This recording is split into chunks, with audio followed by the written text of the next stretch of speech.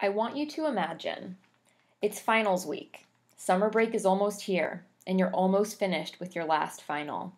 You've been working on your English paper for the last 4 days, and you're almost done. You're an hour from the deadline, and you finally finished editing and polishing your perfect paper, and it's ready to be submitted in Blackboard. Before you press the submit button, something goes wrong with your PC, and this is what you see: the blue screen of death. If only you'd invested in a Mac.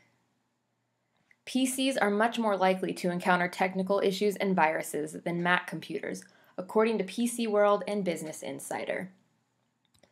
Hi guys, I'm going to be talking to you about persuasive speaking today, and before all you PC people start hating me and writing mean comments under the video, that was just an example of how you could open your persuasive speech by using fear appeal and emotion to engage the readers or the listeners and to get them to understand what that situation might feel like. I do own 3 PCs and 1 Mac, so I actually don't have a bias, but we are going to be talking about persuasive speaking. Now, this is a great video you can watch. It's a college student, and he talks about gay marriage in America. He actually uses a lot of the same components that you're going to use for your persuasive speech. They're very popular elements in many persuasive speeches.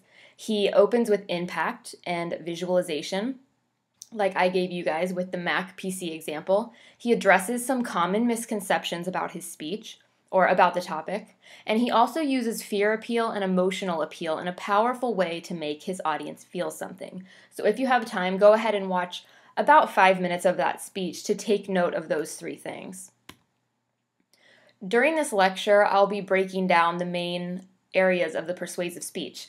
That is the introduction, which includes your open with impact, your main points, and you'll have 3 main points in your speech like you normally do, except this time main point 1 is going to be something called inoculation, main point 2 will be a graph, and main point 3 will be fear appeal.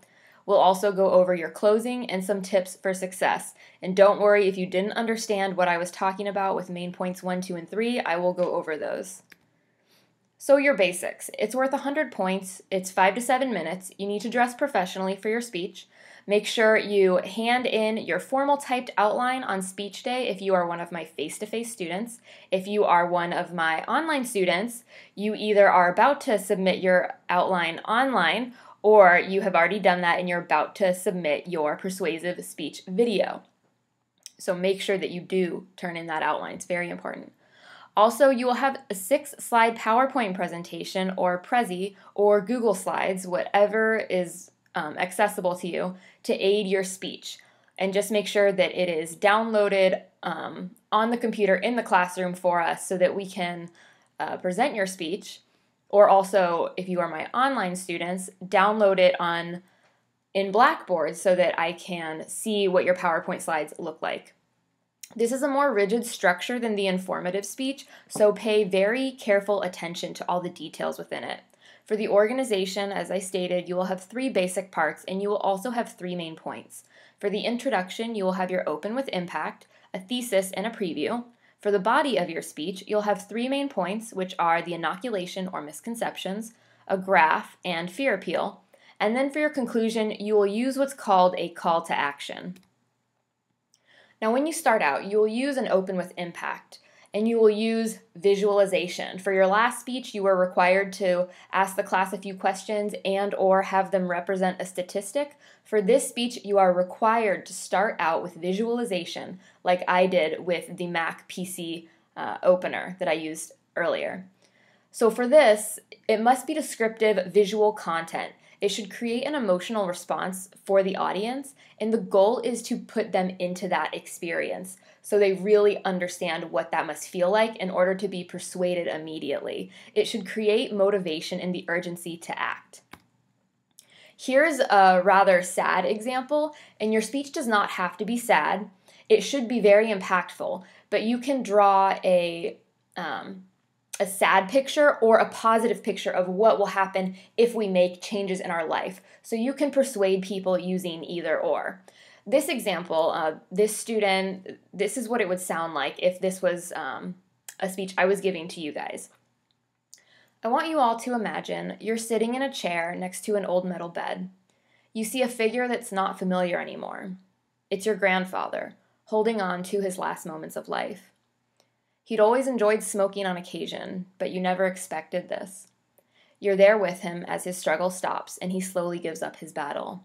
This is the story of the day I lost my beloved grandfather to smoking. Every year, there are 485,000 smoking deaths, which is 20% more than road accidents, poisoning and overdose, murder, suicide, and HIV combined, according to smokingfacts.gov. That is your open with impact and your opening statistic. So that is what you would do for your speech. If you were the girl giving this speech, you would start with this as your imagery. This would not be your very first slide. This is just for lecture purposes. You would press the B key so that it will be a black slide. For my online students, you can do this whatever way suits you best. For my face-to-face students, this is very specifically for you. So you will start with your imagery, and then your first slide will actually be this slide or something similar, which it'll be a statistic or a fact and a picture. This is kind of an ominous picture, and that's fine for persuasive speeches because you are allowed to use fear appeal as long as it is real fear appeal and not manipulation. So these are some actual statistics, and smoking does cause death. So this would be a suitable opening statistic slide. So you'll notice for this open with impact, for this visualization, it was descriptive, it was visual, it created an emotional response from the audience. You should speak it seriously and slowly enough so that it really soaks and sinks in with the audience. The goal is to put your audience into that experience and to create the urgency to act. Now with the opening slide here, you'll have a statistic or fact and a picture, and you present this after the imagery. I just wanted to ask you guys, and I know you can't actually answer me, but just think to yourself, which visual do you think would be most effective at persuading your audience to quit smoking? So just think about that for a second. Now I'll tell you what I personally think is correct. So the black lungs, those would be most effective. If you are going the fear appeal route, the emotional appeal route like we've been talking about, those black lungs, that is the scariest thing a smoker could see, and that is something that would really persuade them to stop smoking. Now, I am not pushing graphic, disgusting images on you guys, so if you would like to do something a little less scary or graphic, I would say possibly the person just smoking a cigarette, or the person with the cough. You also don't want to end up with that smoker's cough. What I wouldn't choose is the no smoking sign, only because we are so accustomed to seeing that it probably wouldn't register as anything negative or positive, and definitely not the happy cigarette, because that might get a laugh from your audience and hurt the tone of your speech. Moving on to the first main point of your speech. This is what we call inoculation. This is where you address the common misconceptions regarding your topic. It shows that you're credible, trustworthy, and informed about the opposing side when you do it the correct way. An example here in a speech about why Apple computers are better than PCs, if you were going to give this as a speaker, you might say something in your inoculation slide that goes like this. I know you might be thinking MacBooks are ridiculously overpriced, but the reality is that even though MacBooks might cost 4 times the price of your average PC, they last around 3 to 4 times longer and remain virus-free, according to blank.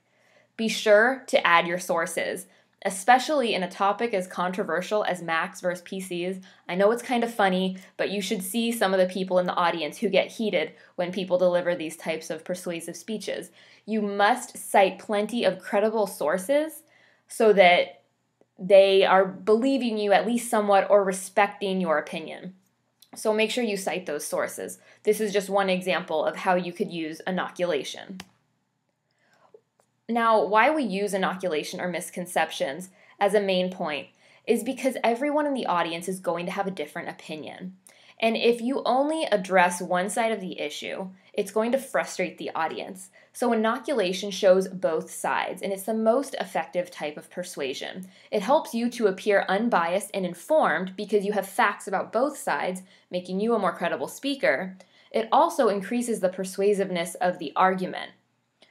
Lastly, the audience will now be resistant to more future counter-arguments because they know both sides of the story. They have facts for both sides. This is an example of how you would lay out your inoculation slide. I gave you an example of how you might state part of this slide orally. This is how you would lay it out. For our particular class, this is what's required. You must have one column on the left, which are your myths or misconceptions, things that people don't understand or mistakenly believe. And then on the right, these are your facts. This is the research that you found to set your audience straight.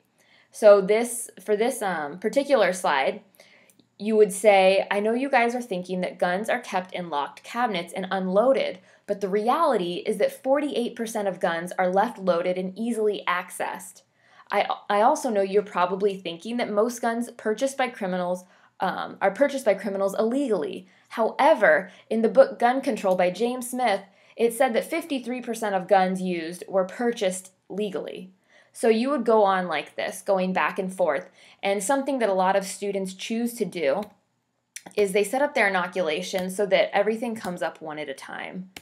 So if you really want them to focus in on one of your points while you're talking about it and elaborating on it, please do elaborate on these points. So you spend a good minute and a half on your inoculation slide. Remember that time balance.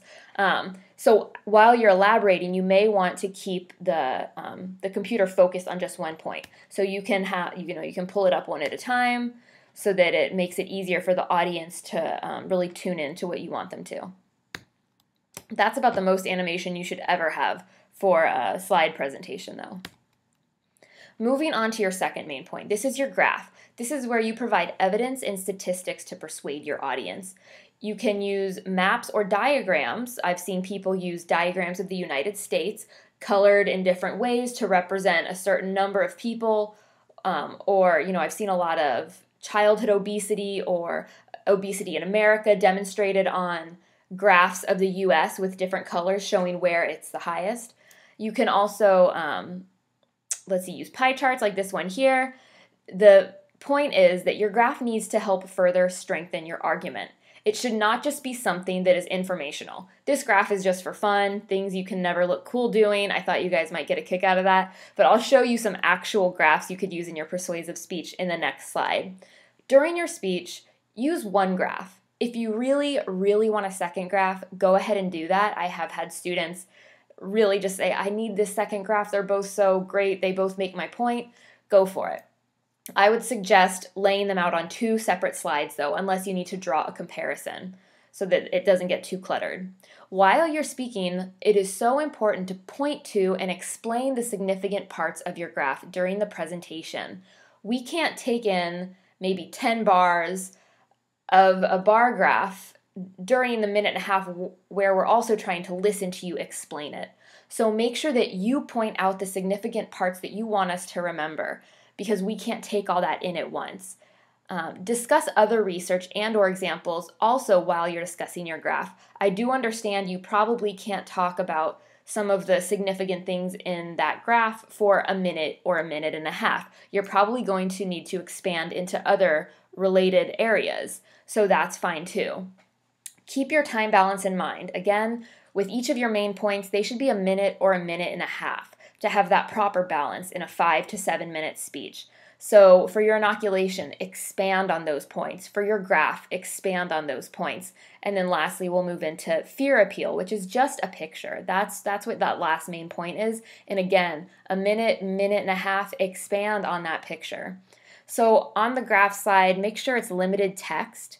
You can still use 3 subpoints to support your main point. Those will just be written on your note cards. They will not be written on the graph. Mostly what will be on the graph slide is the key, the X and Y axis will be labeled, and of course the graph will most likely have a label on it. So that's the basics of what will be on your graph slide. I wanted to have you guys think about this. which graph would persuade you to quit smoking? And whichever graph you think would be most effective, that is probably the graph you would want to use in a speech where you are persuading your audience to quit smoking. So hopefully you've come up with an answer yet and looked through some of the information. If you notice, so let's say you decided this one on the right here, smokers as a percentage of adult population. I surprisingly have a lot of people say, or a lot of students say that's what they would put in their persuasive speech. But when I look at it, I say, okay, so lots of people smoke in different countries. Great. And the US is actually pretty low. All right, nothing to worry about. Okay, cool. All right, that's not very persuasive. In fact, it's kind of comforting that we're not doing, we're okay, we're doing okay. And also, but really, it's just purely informative. So people in the US smoke. Okay, great. Now, if you look at the graph on the left, you've got causes of death in the United States. Look at this. Oh my goodness, all the way to the right, smoking is so high. That's ridiculous. That's the highest cause of death in the United States. Look at the others. Alcohol, motor vehicles, of course, AIDS over there on the left, fires, homicide, illicit drugs, suicide, and smoking is just off the charts. So that is the graph you would want to pick. And you don't have to address each of those bars. Just really focus in on the smoking. And maybe focus in on something small like motor vehicles. People are so concerned about crashes, but look how small that is compared to smoking. So you might want to draw some comparisons there with some extra research and statistics while you're focusing in on that graph during your speech. Your last main point is your fear appeal slide. This is where you use pathos or emotional appeal to make your audience feel. You won't be using many, if any, statistics. So your fear appeal, the key here is that it cannot be manipulative and it needs to be realistic and relevant. I've had students in the past, and I know they were trying their very best, and maybe I needed to hit harder on this, but they gave speeches about why you need, or trying to persuade people to get a college degree. And in their fear appeal slide, they had a picture of a homeless guy, or they had pictures of homeless people. And they said, without a college degree, you will end up homeless and die on the streets. That is a little bit drastic and also made the audience laugh because it is so far-fetched. And everyone knows a lot of people without a college degree who have not ended up homeless and died on the streets. A better example would be without a college degree, you might not be able to provide for your family the way you had always planned. That's something most people have thought about. That's something that people who either almost didn't get their degree or are still working on their degree, that's something that goes through their mind. And it's something that's right there within reach. So that's a much better example of fear appeal. And I even put this picture of this woman here because I think that would be a fitting fear appeal picture without being graphic. And just being realistic. So make sure that you have real pictures like this. It helps the audience relate to your topic and understand the consequences. It can be a stock photo of a hypothetical realistic story with details like this woman. It can be a news story, especially if you're giving a speech on why you shouldn't drink and drive or why you shouldn't text and drive. Maybe there was an accident on your street. Maybe there weren't any fatalities. Maybe there were. But, in your town, and you can show that picture and say, this happened, on my street. This is happening all around us. So that really hits home. It's very relevant when you do things like that. Or it can be a personal photo. Maybe you yourself got into an accident. Also keep in mind your time balance. So again, a minute and a half spent on this main point.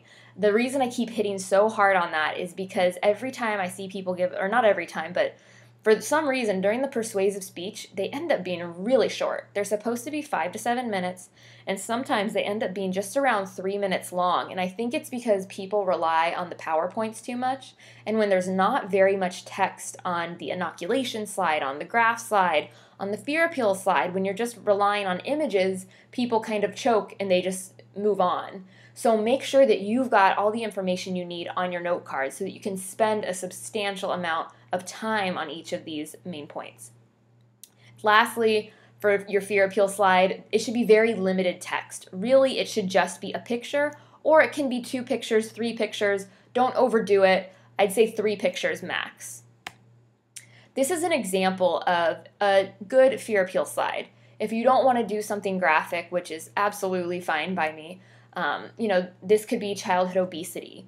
You're talking about maybe your niece, your daughter, your little sister. You don't want this to happen to her because her eating habits are so bad just because that's what America has come to these days. And you could tell a detailed story about that. You could also throw in some facts, statistic, and research to back it up. But make sure you tell that detailed story to get the audience to feel something, to get them to feel emotion, and possibly even fear, kind of like we did with those 2 opening examples about the computers and about why you should not smoke. Another example here are the little kids at McDonald's. Again, fast food. Maybe your speech is why you shouldn't eat fast food. Clearly, it's not good for children. What are we doing to them? What are we setting them up for? These are the type of things you can hit on. And again, back it up with more research and examples and facts and statistics. This is not a good example of a fear appeal slide. I've seen these pictures in people's actual PowerPoint presentations, and they have evoked laughter from the audience. That's not what you want. It doesn't match the tone of your speech if it's a serious speech. Both these little guys, they look really happy, so it doesn't cause you any concern. They're smiling, and then this last one is a cartoon. So that one's not realistic, and then the other ones, they don't evoke any fear or any sort of emotion. Lastly, your conclusion. This is where you use a call to action. There are a lot of different concluding tactics you can use for a persuasive speech, but for this speech, you're going to either use foot in the door or door in the face. This is where you encourage the audience to act, and you will actually get a raise of hands after asking the audience 2 closing questions. Please remember to ask both questions. Sometimes people forget that. So for your foot in the door, this is one of your options. This is where you make a small request, followed by a large request. An example might be, if you were giving a speech about why you need to get a college degree, an example for your closing could be, who here will make a promise to me right now that you will continue through school and get an associate's degree? If you're willing to do that, who here would also be willing to take it one step further and get their bachelor's degree? So you see what we did there. For the foot in the door, you get your foot in the door by asking just a small request. And then, since they've already agreed to that small request, they've kind of mentally taken that step. When you ask for that larger request, it doesn't seem so large anymore. So that's how you use the foot in the door technique. The other one is the door in the face, and this is where you make a large request followed by a smaller request. The example here, if you were giving a speech about why you should choose a Mac over a PC, your closing could be, raise your hand if you will make an Apple computer your next computer. If that's too much to ask, please raise your hand if you'll at least consider it after hearing this speech. So there you asked for a large request. If you have PC people in the audience, they want their PCs, vice versa. So when you ask them to make an Apple computer their next computer, they are going to say absolutely not. But if you downgrade it a little bit, if you make it much more manageable, in comparison to this large request, it seems like you're hardly asking for anything at all. So then if you say, at least consider it after hearing my speech, they're usually willing to go with that. So these are 2 different techniques you can use to get the audience to agree to act at the end of your speech. And please do get that raise of hands. Raise your own hand while you're asking to kind of indicate what you want them to do. Because I'm telling you, it really does help you feel like you gave a really impactful and important speech when you get that action at the very end. Just a little note here, the reason we use foot in the door and door in the face tactics, it's based on something called cognitive dissonance, which a lot of speech textbooks or communication textbooks talk about, as well as psychology textbooks. And for me, I've just always found this interesting. You don't necessarily need to know it for an exam or anything, but to get you to understand it, people, they need their beliefs and their behaviors to agree. So if you did your job as a persuasive speaker, the audience members will feel that they need to actively support you based on these new beliefs, because it's very uncomfortable when they don't match up. This is why the speech structure works in this way, to get that action at the end. This is a student's example of their own foot in the door slide. So this student said, by a show of hands, how many of you now agree that wearing seatbelts is important? And of course, people say, well, you know, I've listened to your 7-minute speech and you made some really good points. So they raise their hands. Then he followed up by saying, if you agree to that, will you pledge to wear your seatbelt while driving or riding in a vehicle today and ask your passengers to buckle up this week as well? And then, of course, they're going to raise their hands. Some might not, but, you know, you will get some people who say, you know what, yes, I can take it one step further. And that feels great as a speaker, to feel like you actually made an impact. Your success as a persuasive speaker is determined by your content, your delivery, and, of course, all of that leads to, you know, awesome speaker credibility. So as far as your speaker content, be sure that you have great message and argument quality. You also need to be sure that you have the number of sources and qualifications that you are required to have. For this speech, you must have at least 3 scholarly, credible sources. If you want to have some extra sources that aren't quite as credible but are still good, that's fine. But start out with those 3 great scholarly sources. As far as your delivery goes, make sure that you're dynamic. Be passionate, but don't be angry. I have had speakers get the two confused.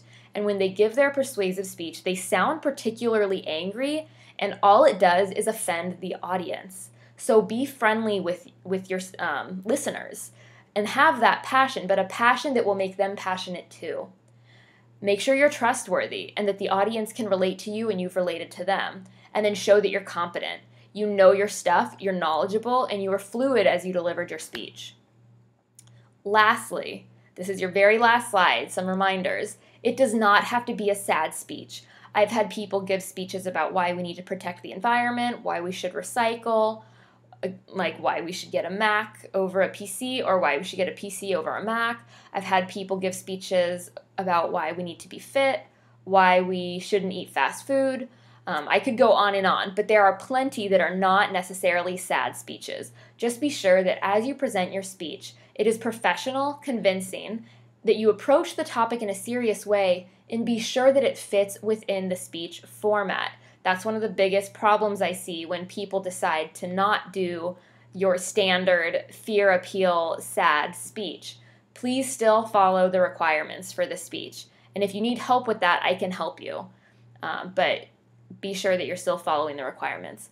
And then for your speech format, just one more quick reminder. You'll have an open with impact, which is a visualization followed by your first slide, which will be your statistic. Then you'll have a thesis and preview, followed by each of your main points, your inoculation, your graph, and your fear appeal. And then you'll have your conclusion, which is your call to action. That's your foot in the door or door in the face technique, whichever one you want to do. You are not required to restate your 3 main points this time. In your previous speeches, you've been required to restate your 3 main points and then have a closing statement. For this speech, your closing will be that call to action and the raise of hands, and then you'll say thank you. If you want more information about all this, if you need a reminder about what inoculation is, what that graph slide needs to have, what the fear appeal is, if you want extra information about this, look in Blackboard, Canvas, or in the email I sent you, depending on what school you're from. There are some overviews in there for you, some sample outlines, sample PowerPoint slides for you to look at, play around with, and get a feel for everything. Lastly, practice many, many times out loud and in front of people. I say that for each and every one of your speeches because that is the best way to really know if you are presenting your speech well, and it's the best way to learn how to handle your nerves so that when you get up in front of the crowd, those nerves are not going to stop you, and you'll feel really confident about the information you want to present. Hope this helps you guys, and email me, as always, if you have any questions or need anything at all. I'll talk to you later.